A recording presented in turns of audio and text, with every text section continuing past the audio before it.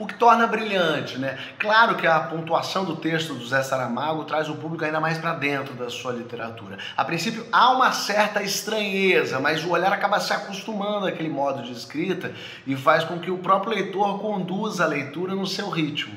Maravilhoso, maravilhoso. Obrigado, Mauro. É sempre incrível ver a sua análise, primeiro sobre o aquecimento global e como ele influencia diretamente, né, no consumo desenfreado da sociedade, e agora essa interpretação genial sobre a obra do escritor português José Saramago. Realmente maravilhoso. Mas agora nossa pauta é racismo.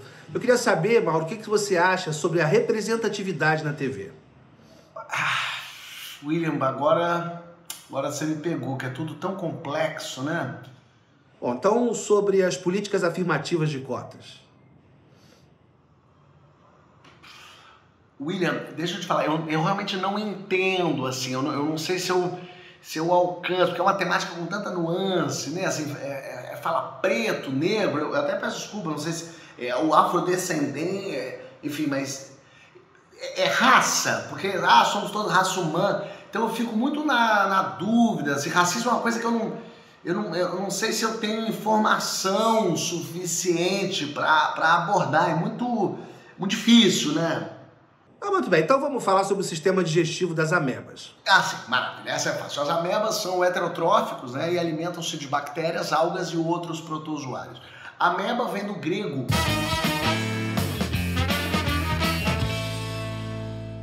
65297 e esse é um número completo de pi.